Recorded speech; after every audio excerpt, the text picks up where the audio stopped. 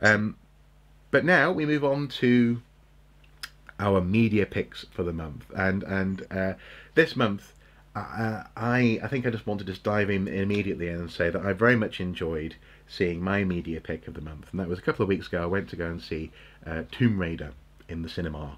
It was a spur of the moment thing. I was feeling a bit under the weather, but I had an offer of a discounted ticket, and Uh, I definitely appreciated the discount. And in a more or less empty space, about 8 other people were in the room. I watched Alicia Vikander portraying Lara Croft on the big screen. is It that was you say about 8 other people? Is that suggesting that maybe the film hasn't been as successful as people maybe hoped it might be? no, it was like a midday showing. It's one Ah, of the okay, fine. advantages of working for myself from home. I can every now and then just go, Absolutely. oh yes, I'll go to that. So You and it me was both. You and me both. exactly. It's the film runs to about 118 minutes, so it's basically exactly 2 hours long, and so far it's taken a worldwide gross of 247 million off a Oh, budget of 94 million dollars. So okay. I think we're almost certainly in for at least one sequel, and I It's think this franchise time. we see, and I hate that word again. All this, back to Game of Thrones. I really don't like the idea that everything has to be a franchise. But in the case of Tomb Raider, it's a lovely bit of fun. I do enjoy the computer games. I very much enjoy the way the series went in 2013 with Crystal Dynamics, rebooting, reimagining the Tomb Raider formula with elements of Nathan Drake's computer game PlayStation franchise as well in there. But crucially, I appreciate the portrayal of a modern British person in the film. That may sound strange, but unless you're British, it can be difficult to understand that in Hollywood films we're often undersold or oversold or Well, whatever let's the case face it, may Mark. be. Traditionally in Hollywood movies, it's British actors who play the Nazis. No, ironically, yeah, either they're not either they're Nazis or they're the nefarious sort of beard stroking bad guy. And even when the whole thing is a British production or British sorry setting, for example, Sherlock Holmes, the good guy Robert Downey Jr. is an American, even though he's a British detective, and the Yeah. bad guy is played by a Brit. But beyond the stereotypes of Britishness in American films, this production I really liked because they showed a sort of contemporary way of living in London. Okay, it's a bit exaggerated in terms of what she gets up to, but the fact of the matter is, people of that sort of age, early 20s to early 30s, which I'm still just about, um, they are not finding it easy to live in London. Money is an issue, rents are an issue. Life can be hard, especially in the wake of the financial collapse. And so, not only how she's living, but also where she's living. For example, we don't see really the Eye of London. We don't see Parliament. We see Camden Town. We see a more bohemian, slightly cobbled, but also tarmacked London. We see You the mean the kind of police. London that archaeologists actually live in? Exactly, exactly. It's this sort of London that I recognise, and I found that Yeah. really pleasing. It's an odd thing to pull out and to recommend the film based upon, but I appreciated that. And beyond that, if you are a fan of the computer games, you're going to find something in this film that you will enjoy. Uh, don't expect don't expect sections drawn. Don't expect artifacts recovered. Don't expect any much in the way of responsible archaeology. In fact, frankly, there are explosions in this when it comes to the archaeology, but it's good. It's a good reframing of the Tomb Raider world, and as archaeologists, you have to at least acknowledge Lara Croft and Indiana Jones at some point. And I'm now waiting for the academic blog or academic paper saying that Lara Croft Tomb Raider should be banned because it's damaging to the image of archaeology and shows disrespect to native peoples. Well, actually, there aren't any native peoples. Oh, they like this one. Oh, right, okay. No, no, no. I Good. think the Right. island is more or less empty that they're on. Disrespect to Camden Town, then. Okay. Well, potentially, yeah. I mean, there was a little bit of London stereotype in terms of the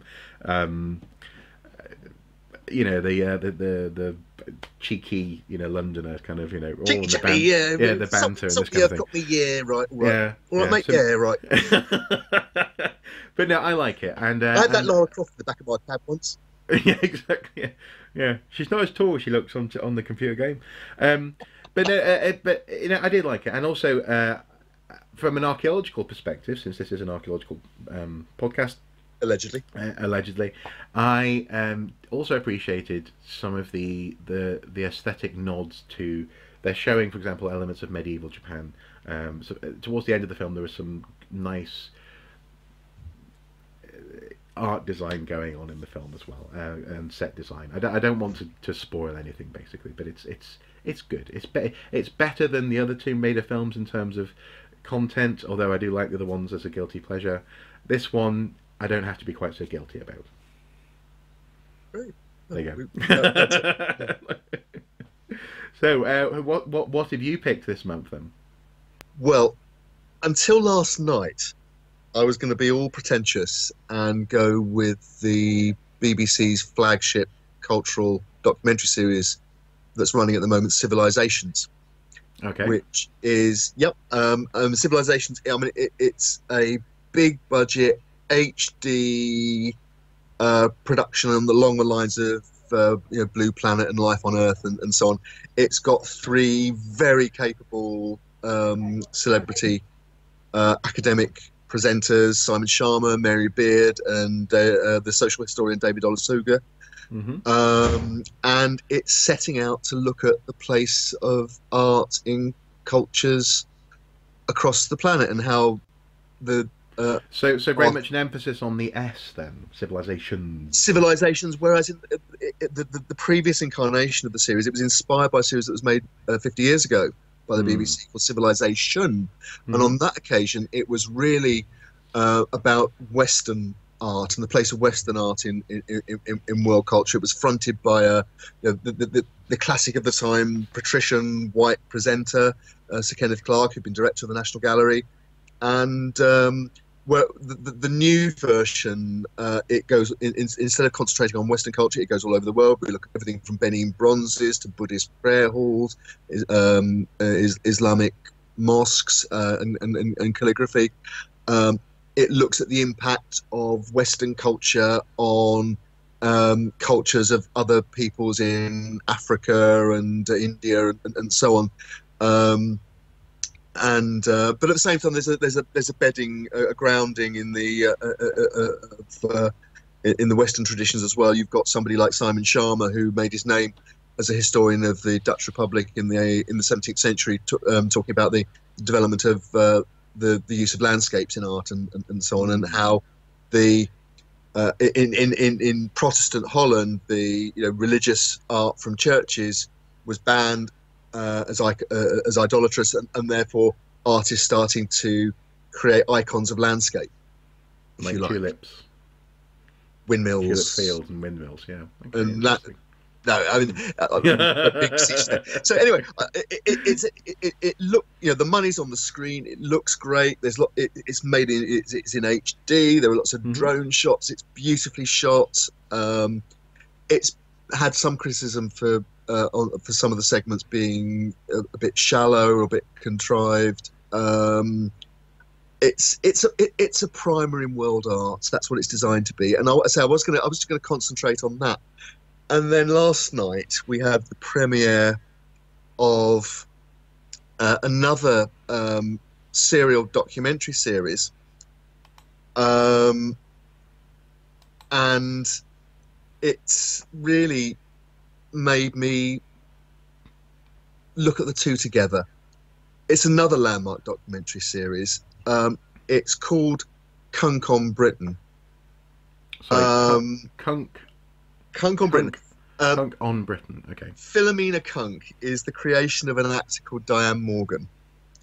And basically, if you imagine Simon Sharma, or actually better, Professor Mary Beard, but if you imagine Professor Mary Beard as being from Lancashire and not having a single brain cell in her body, that's Philomena Cunk. Okay. And what it does, it takes all the tropes of a landmark documentary, right down to the drone shots of the landscape and so on that we see now, and it subverts them absolutely brilliantly. It's a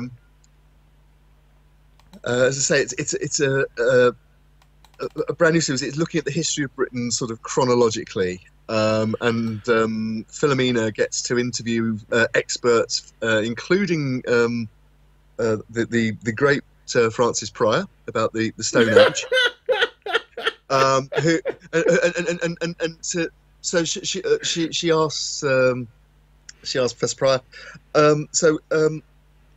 why do archaeologists? Why are all the things from the past underground? And he replies, well, they weren't always underground. They were once on the top. Then archaeologists dig them up. So it sounds as though it's in a similar sort of vein to something like Spinal Tap, that can only have been produced if you love rock music. If that's what I mean. Absolutely. And it understands how to take the mick of it. Absolutely. Actually, Philomena Cunk, she began as a character on Charlie Brooker's Scream Wipes, if anyone's familiar with those. Yeah. And this is a spin-off from that. And what that does brilliant. Charlie Brooker is, to say, the lead writer on it as well, or one of the lead writers on it. It's satire. It's satirizing the media. It's satirizing the way history is presented. For example, the Cerne Abbas giant is described as hill filth, and the Bayeux tapestry is exactly like you were there, except it's in wool. Yeah. And okay. But also, I mean, it's very sharp. It has some wonderful one-liners along the lines of. The end of Rome and Britain, the Britons threw off the unelected bureaucrats from Rome and immediately celebrated by entering the Dark Ages. I have no idea how that's possibly remotely relevant to the UK today. Absolutely, I can't. It's an arcane historical reference that nobody could possibly gets. No, I like that, and also I think. It's precisely in this way that a good criticism is also levied against how history is presented. This idea of, as you hinted at, this idea of a patrician gentleman, a Sir, Dewsbury, telling a grateful nation about their history, is very much antiquated, and this is obviously in that sense tackling something which isn't entirely relevant still, but also actually reminds us not to go back too much as well to presenting history like that. Absolutely. I mean, in so much as like Simon Sharma definitely has learned that lesson in the case of Civilisations. He's part of his style has developed. Oh, very much so. Yeah, very much yeah, so. Yeah. But I mean, this is the Philomena character. She wears a smart tweed suit. She has her hair swept back in a sort of. She looks like a sort of academic presenter, and yet it's wonderfully subverted. Almost my favourite bit in the and it wasn't actually a straight archaeological or historical joke in last night's first episode. She gets to interview, and a lot of it is based around spoof interviews, and you're never quite sure whether the people she's interviewing are in on the joke or not. The character's well enough known now that they ought to have been. So, but anyway, on this occasion, she's interviewing Robert Peston, who's the political editor of ITN News.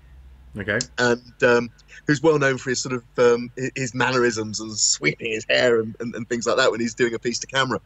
And they're sat in a viewing theatre, and she says, "What's the most political thing that's ever happened in British history?" And he hums and ahs and thinks and whatever. And there's this extended shot of him trying to answer this question, and then she just throws in, "Well, the second most political then." It's just, if you like that kind of humour, it's sublime. It'll be Marmite. Some people hate it. I personally loved it, and looking forward to the next episode. So if you want the sort of the standard flagship documentary version, watch Civilisations. There's some good things in it. But if you just want a really good take on the modern media and how the modern media treats history and Hmm. whatever, Cunk on Britain, that's running on the BBC for the next 5 weeks, and it'll be Good. available on iPlayer for people that can use iPlayer. Very good, very good. I think possibly a bit too cringy for my wife. Though. I think she might go a bit. She doesn't like when people aren't in on the joke, but I think I might enjoy it. Yeah. No. Okay. Cool. Okay. Well, there we go. That wraps up the Watching Brief for March 2018. Thank you as ever for your time, Andy. And I suppose just finally, I'd like to encourage people at home to feel free to send in any potential stories that you want us to examine over the course of the next month, or indeed to comment below or send us questions or whatever by email. Essentially, we don't just want to be telling you what's important. We also want to engage with whether or not you guys with the so basically with the things that you guys want to see discussed as well. So feel free to comment and expand our horizons as much as anything else. As ever, I guess, until next time, everyone, do take care. Bye bye. Bye bye.